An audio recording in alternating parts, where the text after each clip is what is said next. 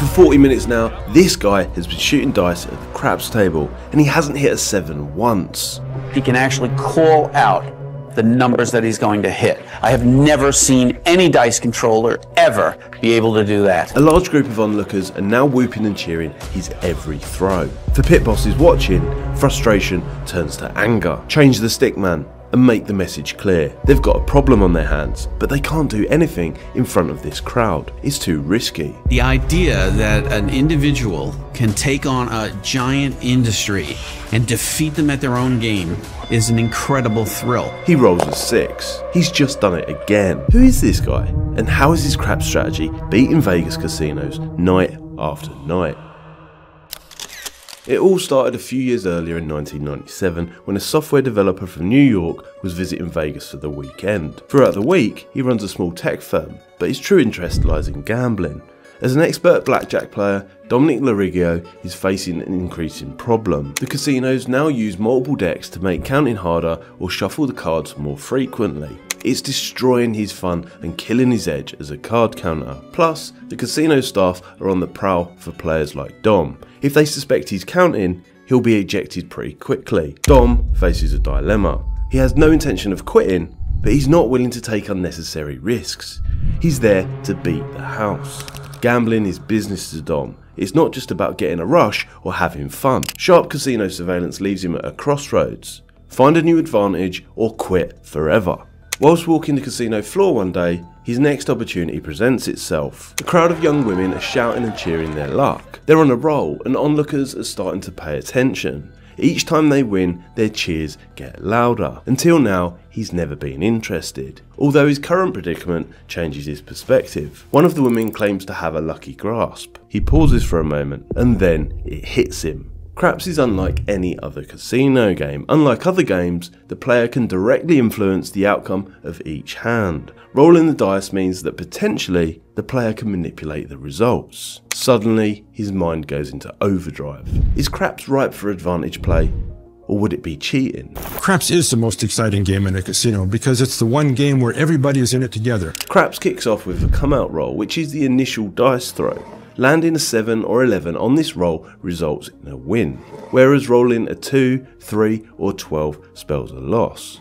The objective then shifts to continually rolling the dice until one of the other key numbers 4, 5, 6, 8, 9 or 10 is hit. Whichever number is rolled first establishes the point. The game's aim becomes to roll this point number once more before rolling a 7. For example, if your first roll after the come out is 5, then 5 is your point. You must then roll another 5 before a 7 appears. If a 7 is rolled before you can hit your point again, it typically results in a loss for most bets on the table and ends the round. To win big money, Dom needs to find a way of controlling the dice. He knows he can't get every roll right, but by manipulating the average outcome, it should be enough. The following day, he hits several of his local bookstores. Hungry for knowledge, he's determined to make this work. It won't be easy, but the upside is huge. Dom's friends tell him he's on a fool's errand. You see, conventional wisdom dictates that the dice will fall randomly. Most of them believe that games like craps, roulette and the lottery are easy to categorise as pure chance. There's certain laws on this planet Earth and certain laws of nature, and so when I looked at the dice throw, I realized that I had to work within these laws of nature. But that's not the view of Chris Palicki. After spending 3 years, Palicki has invented a technique that influences how the dice land. But not only has he developed the method, he teaches others how to use it. Dom is instantly hooked. If Palicki's technique works, it might just give him the advantage he's looking for. Despite having no knowledge of Palicki, he's prepared to take a risk by investing $595 in an exhaustive 2-day training course, equivalent to $1,100 in today's money.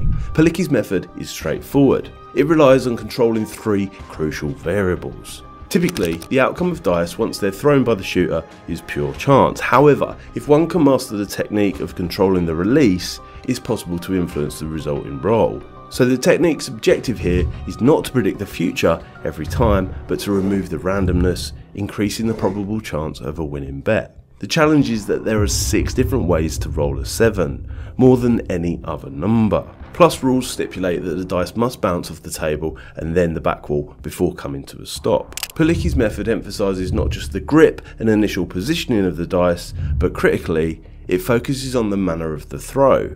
The objective is to throw the dice in such a way that they travel the maximum distance with the minimum amount of force, ensuring they carry minimum momentum upon reaching the back wall. Achieving this involves launching the dice at an optimal 45-degree angle, which allows for the greatest range with the least force. This controlled approach means that the dice expend less energy upon impact, reducing their movement before settling and enhancing the thrower's control over the game. While the dice need to hit the back wall, there are no rules dictating the specifics of their throw. Therefore, this strategy is not cheating. Better still, most people don't believe it's even possible. At this point, Dom's learned only the basics, but already he's convinced it works. He's keen to test out his newfound skills in Vegas, but before he does, Chris lets him in on a secret. His training course isn't just about teaching people, it's a vetting process for a small specialist team of professional craps players known as Rosebud. It's a pivotal moment in Dom's journey. Dom's obsessive will to beat the house is paying off. The pair are now meeting once a week to perfect the 3 crucial elements of his craps throwing in Chris's garage. First, he needs to memorise a handful of dice sets, the way in which the dice are arranged before they should throw them. By altering the dice's starting combination, it inevitably changes how they land. A shooter's come-out roll in craps is important because it sets the precedent for future play.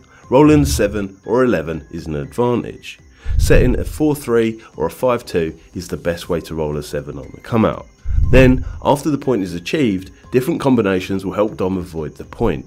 Sets like 1-1 or 6-6. It's sneaky, but the second element of the strategy is equally as important: the grip.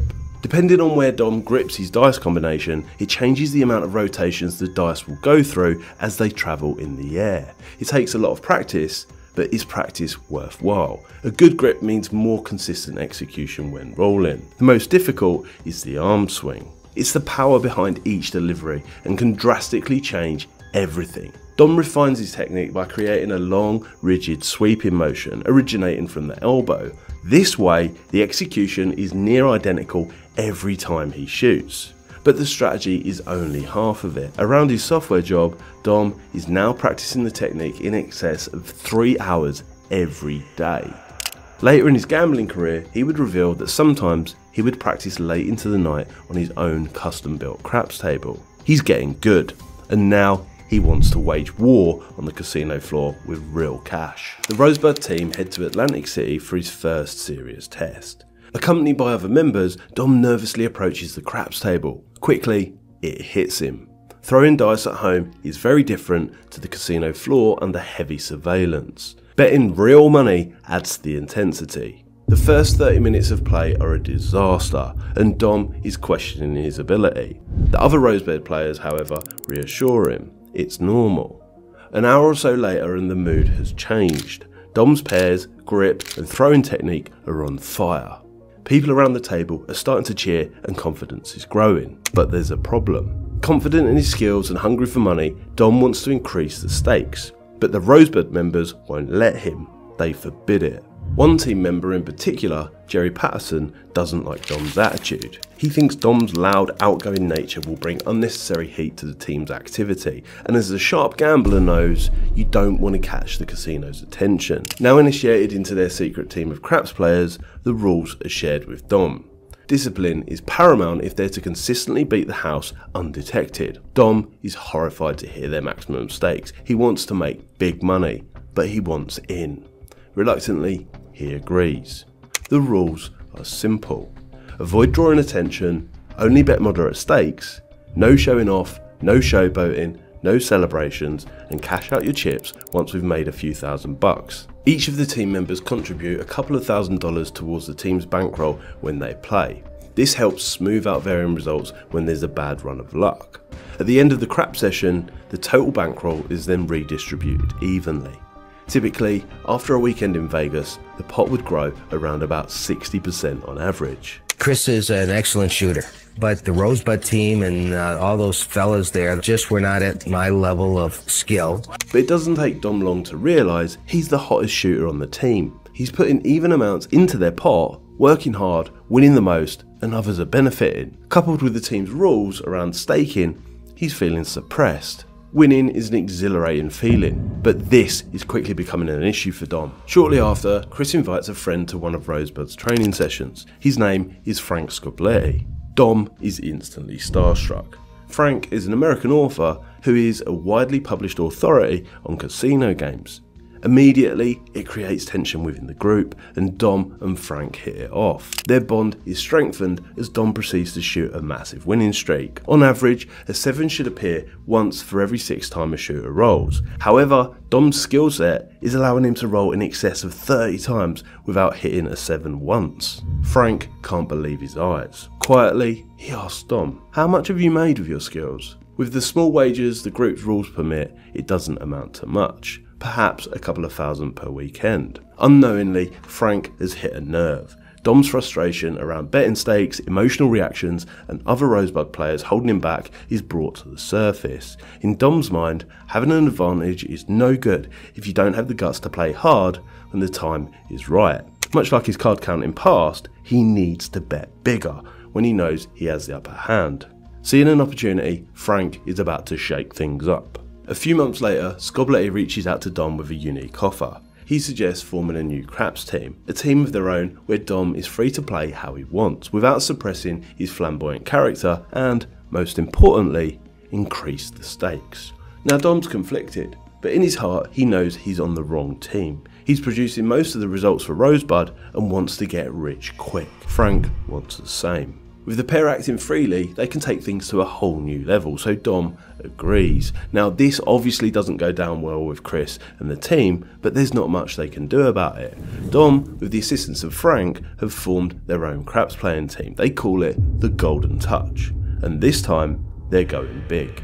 The newly formed team have arrived in Vegas for New Year. It's not long at all before the pair are playing craps for $500 stakes. Dom's playing his imaginary air guitar and lashing out high fives each time he wins. However, the casino's stickman is becoming suspicious. It's an unexpected turn they haven't experienced before. Watching Dom's technique and pairing, he tries to put him off. The house is playing dirty. Despite offering a fair game, they don't like shrewd players, much like card counters in blackjack. Now, despite the interfering stickman, the new team is a success. They've just taken the house for the modern equivalent of $25,000.